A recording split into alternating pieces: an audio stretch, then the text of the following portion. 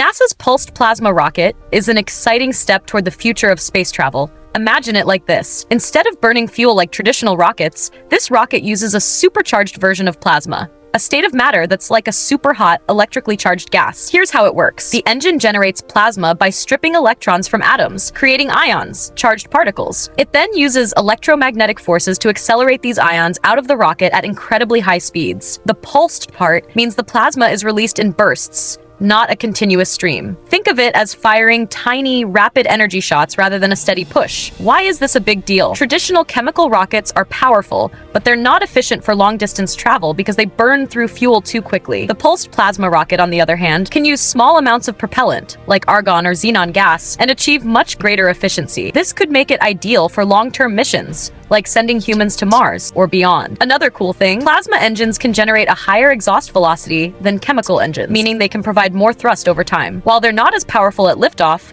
they excel in the vacuum of space, where efficiency and sustained thrust matter most. NASA's current work on this technology is about scaling it up to handle larger missions while solving challenges like power supply and heat management. If they get it right, it could revolutionize space exploration by making interplanetary travel faster, more efficient, and more sustainable.